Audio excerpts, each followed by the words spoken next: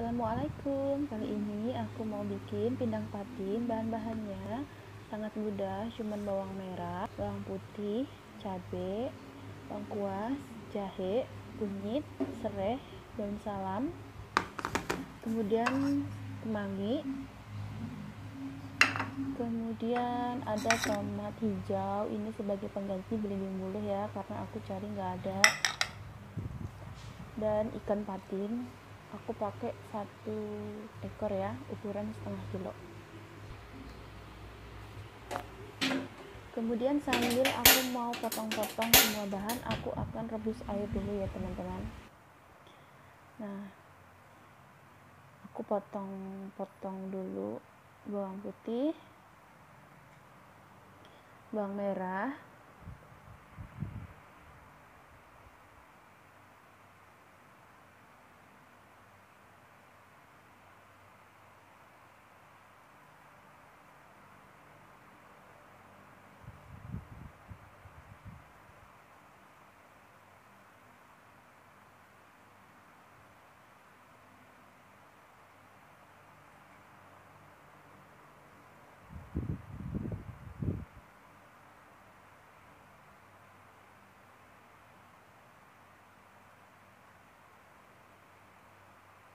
oke.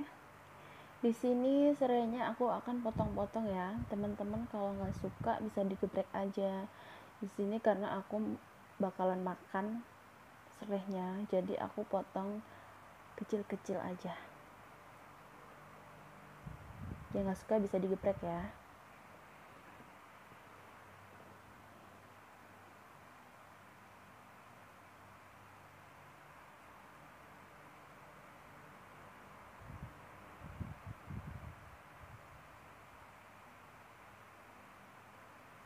Kemudian ada jahe, aku potong tipis-tipis juga.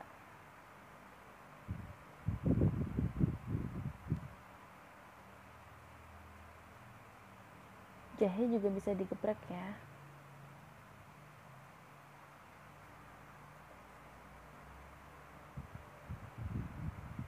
Ini karena jahenya kurang wangi, jadi aku pakai agak banyakan ya. Kemudian kunyitnya aku juga potong tipis-tipis karena aku juga bakalan makan. Jadi kita mau makan yang sehat ya, rempah-rempah. Lengkuas aku potong-potong tipis-tipis. Ini tuh masih muda ya teman-teman,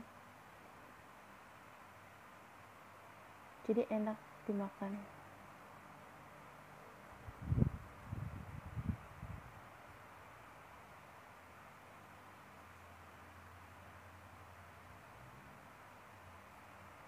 Oke, ini udah selesai semuanya, udah aku potong-potong.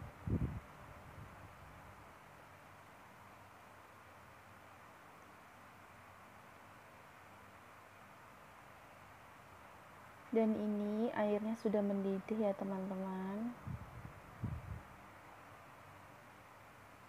Aku akan masukin semua bahannya yang udah dipotong-potong.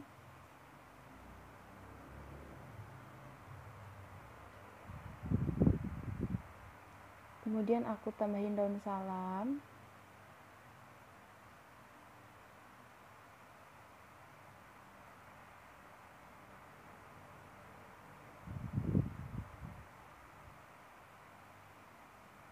Aku tambahin potongan cabai. Teman-teman kalau nggak mau pedas bisa nggak pakai cabai ya. Kemudian aku masukin ikannya. Tuh warnanya udah keluar gitu ya dari kunyitnya. Ini tuh wangi banget teman-teman, wangi rempah-rempah yang pastinya sehat ya, tanpa minyak. Jadi ini nanti akan keluar minyak dari ikannya.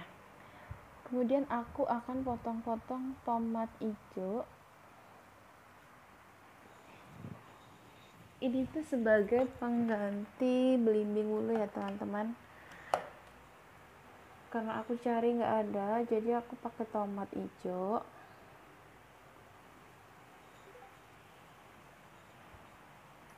Teman-teman kalau belimbing ulu rasanya lebih seger, lebih asem, tapi pakai ini juga nggak apa-apa sih, nggak beda jauh. Di sini aku pakai 5 buah tomat ya, opsional sih mau pakai berapa. Dan ini udah sekitar 5 menitan. Wah, baunya wangi banget teman-teman.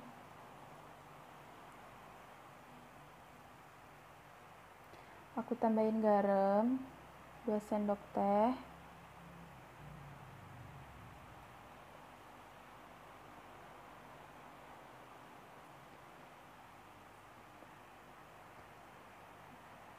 Aku tambahin penyedap 1 sendok teh. Dan aku kasih gula 1 sendok makan.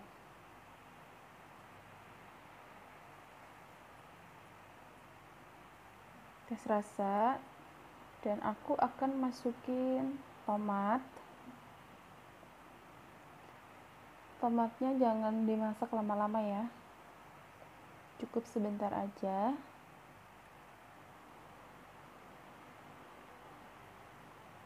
Oke, ini menurut aku udah cukup. Kemudian aku akan masukin kemangi ya teman-teman.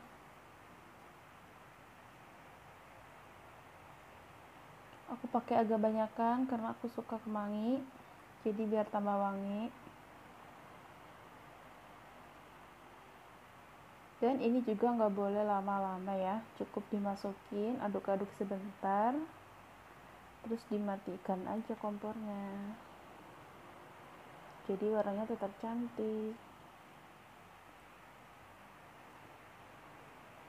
Oke, dan untuk menambah warnanya biar cantik, aku tambahin tomat ya, tomat merah, opsional sih. Oke, aku matikan kompornya ya. Dan ini dia pindang ikan patin, siap disajikan. Oke, bagaimana teman-teman? Sangat mudah kan? Bahannya simple, rempah-rempah, tentunya sehat ya buat kita, dan tanpa minyak. Oke, terima kasih sudah menonton. Jangan lupa subscribe ya teman-teman. Terima kasih. Assalamualaikum.